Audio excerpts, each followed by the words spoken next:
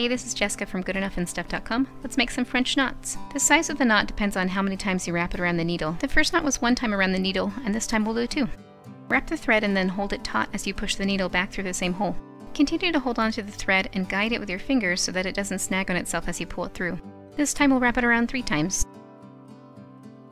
Pull the thread so it tightens against the needle, but also it tightens down against the fabric. Check the description for the links to the materials I'm using. Here's what 4 wraps looks like. Sometimes the knot leans a little bit to the side or gets pulled that way by the thread when you're pulling it through, so just put your finger down on the edge and then hold it right where you want it. Now you can use French knots for the center of flowers, for accents, or the entire flower can be made out of French knots. I've got more videos on how to make different kinds of leaves and flowers, so make sure you subscribe and I'll see you next time. Bye!